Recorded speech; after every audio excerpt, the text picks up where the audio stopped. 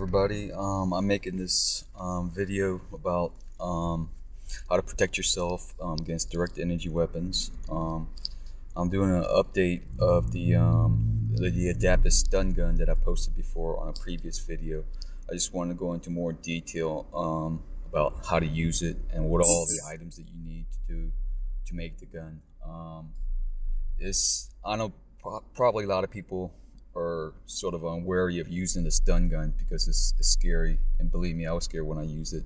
When I first used it, I mean, I was so desperate, I zapped myself with that even without the magnetic cold wire, and it hurts like hell. I mean, I would not recommend that. It's really painful, but it has made a tremendous difference in disabling the RFID chips. Out of all the devices that I've used, this has probably been the most effective, I'm guessing.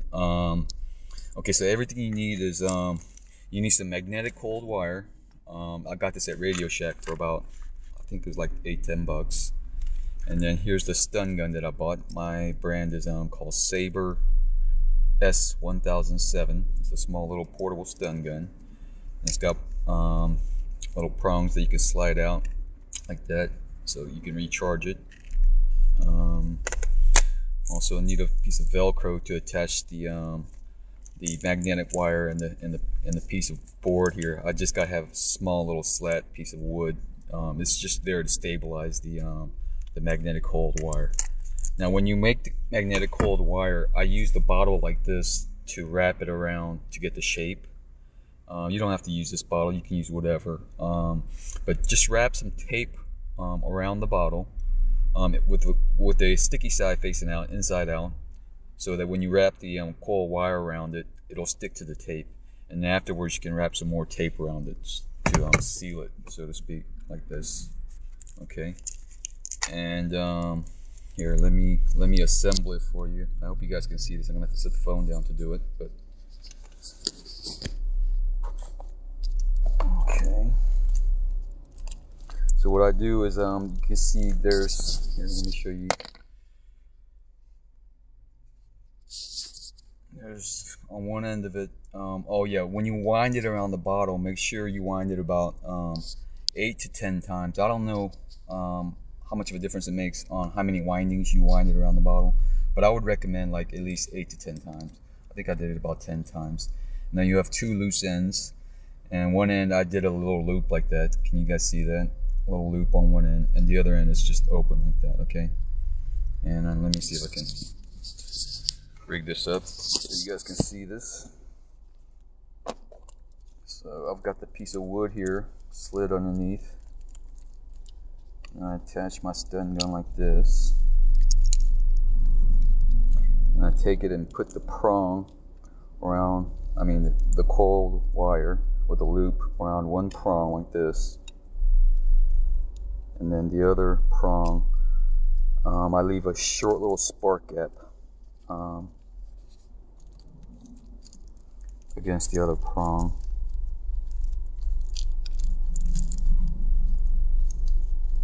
And let me attach the Velcro first. I mean, you don't have to do it like this. I'm sure there are better ways. This is just the way I did it to make this device, or attach the magnetic cold wire. So you just wrap the Velcro around it and then attach it to the wood, so the wood piece and the magnetic cold wire stays in place. And then you want to leave a short little spark gap. Okay, let me pick up the phone. Can you guys see that? I hope you guys can see that. Okay, there's like about an eighth of an inch. You want about 1/8 of an inch to 1/4 inch. You don't want any more than that, because the bigger the spark gap, the bigger jolt it'll give you. I mean, not that it'll hurt you when you're using it. Here, I'll show you that you can touch the magnetic wire. When you're using this, you can touch the magnetic wire to your skin and it won't jolt you. Okay, but be careful not to touch the prong to the to your body, because if you do that, here, I'll show you. It'll help if I turn it on, I guess. Okay. See, I'm touching I'm touching the magnetic cold wire and it's not hurting me at all. Okay, it's not jolting me. Okay, just don't touch the prong. If you touch the prong with your skin, it will jolt you. Okay. I've been zapping myself like this to disable the chips, and I even did it on my head. If you guys are worried about, like, here, I'll show you to give you an idea. Like, I hope you guys can see that. I'm zapping myself and it's not hurting me at all. I'm not getting jolted. I'm not flopping around like a fish. I'm even zap my head because when I was a kid, I used to get nosebleeds all the time, and I did some research and I found out they like to stick RFID chips up the nasal cavity also. So I've been zapping myself in the head. Here, I'll show you. I hope you guys can see this. Hang on.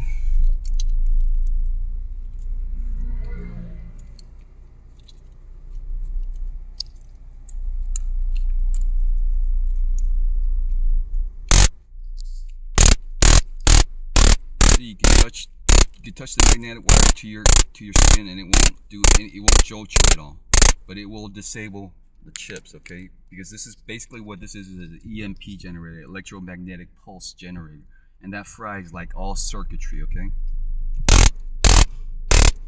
so I'm zapping myself like the sinus cavities just to make sure if I have any chips in there, it'll fry it. So, like, as you can see, I'm touching it to my head, and nothing's happening yet. I'm not being jolted because of the magnetic wire. Just be careful. Like I said, don't touch the prong to your skin or you will get jolted. Since I've been doing this and uploading these videos and posting it everywhere I can, the attacks against me have increased like crazy. Like, this weekend was pretty fucking insane for me. I was playing my guitar again on the boardwalk in Venice Beach, and they just surrounded me with all these fucking zappers, and they were just zapping me mercilessly. But, you know, like I said, since I've disabled chips, the effect is, you know, like, before I disabled chips, I mean, like, the pain and the mental insanity was like on a 10, you know, like on the verge of losing it. And then since I've disabled the chips, it's gone down to like 1. They'll still try and zap me, but I can just barely feel it. But over this weekend, I mean, they like bring out a whole cavalcade, an army of, I guess, zappers, and they really zap me bad. I mean, they're zapping me right now as I make this video. The pain threshold has increased a little bit. It's now on, I don't know, maybe a 2 or a 3, but it's nothing compared to what it was before. It's nothing that I can't handle anymore, you know. Be aware that if you do this and disable your chips, they might try and like increase the attack on you, but it'll never be as bad as it was before you disable the chips. Okay, so please, you guys, spread this video around to as many places and, you know, sites as you can. Let all the other TIs know about this device. I found that this was probably the most effective device in disabling the RFID chips. I've used this device like several different times, like, because not only on my stomach, my head, and other parts of my body. Out of all the devices, this is probably the most effective. I've also used neodymium magnets for RFID chips directly under the skin, and that seems to work also. You just have to tape it overnight. You can also use also the TENS unit to help you deal with the direct energy attack. You guys probably saw that in the other video. I highly recommend the TENS unit. Okay, I'm using this right now. They're attacking me mercilessly, but you know, I have this attached to the back of my neck. And I'll show you. Attached to the back of my neck like this, right across my spine. And the other one I put on my stomach area, because they're constantly blasting my stomach and giving me nausea and making me go to the bathroom all day long. So when you use the TENS unit, make sure you put it on, like, I use it on the maximum level. This has 5 different settings, and I use it on 5. And you'll feel these pinprick like sensation. Any setting past the 2, you'll feel like a pinprick sensation, and it'll start throbbing and stuff. But don't be afraid of those sensations, as this device can't hurt you at all. Okay, It's what it's doing is restabilizing the frequency in your body to the proper frequency. Okay, when they're attacking you with the direct energy weapons, they're lowering your frequency, driving you crazy. Okay, giving you bad thoughts and making you suicidal. This will restabilize your frequency to the proper frequency that everything on this planet vibrates at. Okay, so please get yourself TENS unit and make yourself this adaptive stun gun. Okay, and post these videos as many places as you can, and spread the word to other TIs. Okay, I hope all you guys are doing okay, and stay strong. Okay, don't let these fucking assholes, chicken shit cowards get to you. Okay, we will prevail one day, guys. All right, take care.